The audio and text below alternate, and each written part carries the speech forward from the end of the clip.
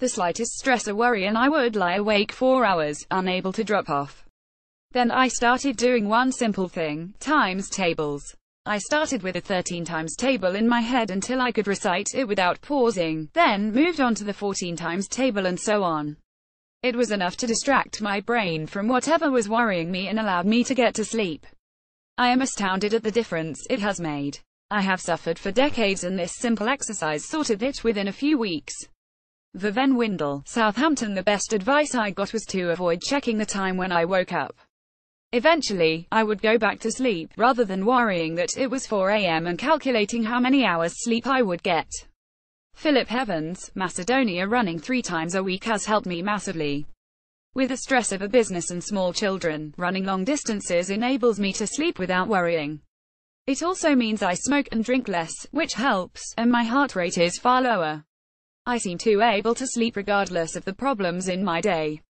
Anon, Berkshire. I use a technique, which I came across in an Oliver Burkeman column in this newspaper, that involves thinking of random words. I fall asleep very quickly but, like most men in their 60s, I tend to have to wake up once in the night, and the random word technique helps me to get back to sleep pretty reliably.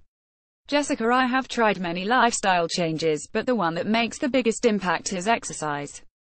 30 minutes, 5 days a week enables me to fall asleep and stay asleep much more easily and to wake up at a more consistent time. Sweet smell of success. Essential oil of lavender in the bath.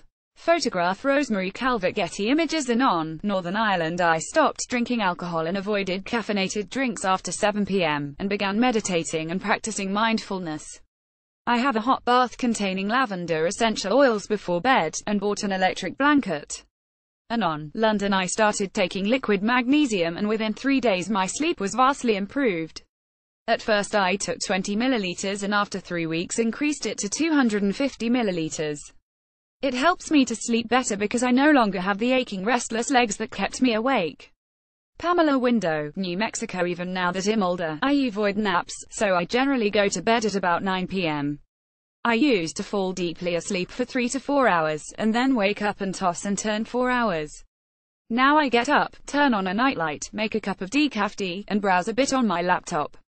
When I go back to bed, still in the dark, I fall asleep quite quickly for another 4 to 5 hours. Charlotte Ritson, Glasgow. I use a cheap app on my phone that has an assortment of relaxing sounds. It blocks out the small noises that would normally disturb me, and is not as distracting as having the TV on. In warmer weather, I use a fan at night to get a similar effect.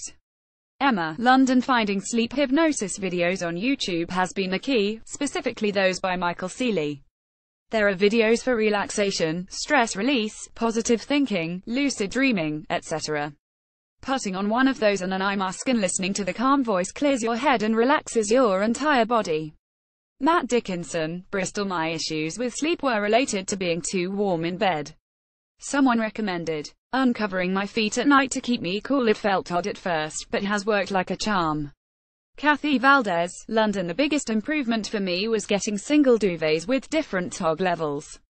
I am a still and silent sleeper who likes to have a weight of duvet up to my neck, and my better half prefers a waist-tight lightweight duvet and the freedom to fidget and turn. Anon, Berlin. Not having internet access did it for me. On the first day, I had no idea what to do. Netflix was not an option anymore. Browsing Reddit, I realized that I am too exhausted to actively do anything, read a book, cook, go outside. I would usually fight exhaustion with screens. The virtual world filled up an emptiness I experienced, which led to the exhaustion in the first place. After a few days, I started tuning into my needs and I was able to break the vicious cycle of exhaustion and overstimulation. Sound of silence earplugs. Photograph. Andrew Patterson. Alamy. Anon, London. 2 things: mindfulness and porridge. I find the practice of mindfulness and sinking into the now helpful. Porridge has become my favorite catch-all cure, though there is something about getting up, warming some oats and milk and consuming it that is very soothing.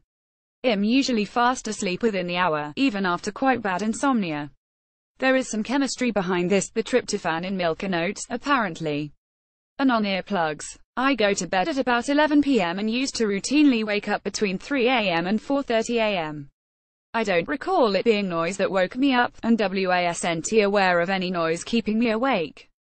However, since starting to sleep with foam earplugs, I almost always sleep straight through. And on the single change I made was asking for help.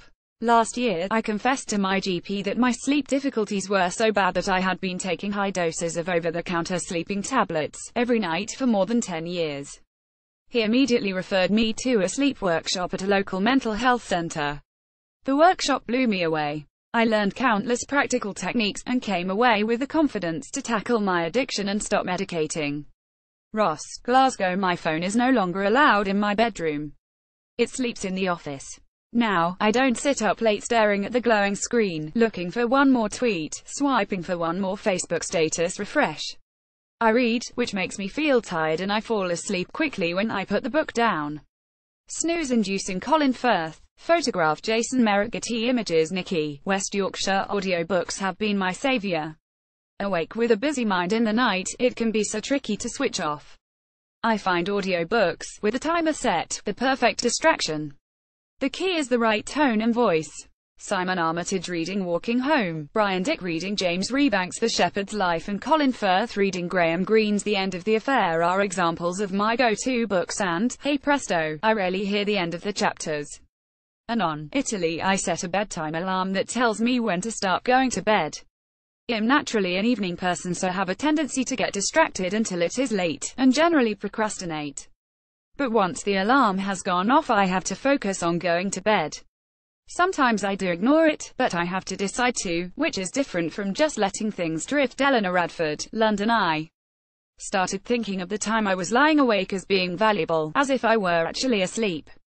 I was getting rest just by lying in the dark, my body and mind were recovering.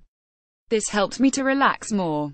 I also started meditating and used the breathing exercises I learned while lying in bed. Rachel Hinchliffe, Derbyshire. The most amazing blackout blinds. They cost quite a lot, but guarantee no more waking at 4 a.m. in the summer months. They block out nearly all light. A lifetime of insomnia means I have tried pretty much everything available to improve my sleep, but these have been a life changer. Worth every penny. Anon. I noticed that even one small glass of wine would really disrupt my sleep.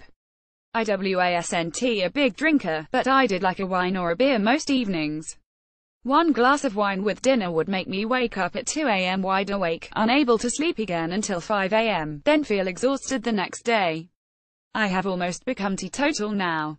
I only drink on social occasions or at weekends. I sleep so much better now.